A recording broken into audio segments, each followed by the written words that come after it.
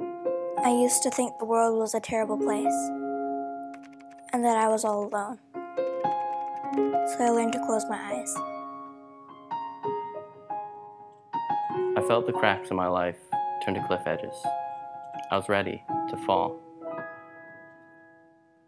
There was no one here to catch me, so there was no reason for me to stay. There was no one here to listen, so there was no reason for me to speak. They called me a freak, an outcast. I never knew why, but it became who I was.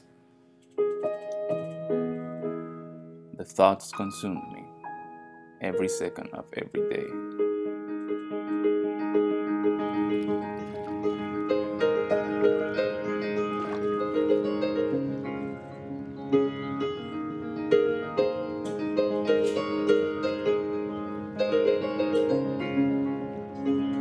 And I started to realize I'm the only one who can catch me.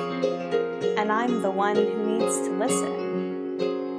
Because I have the power to define who I am.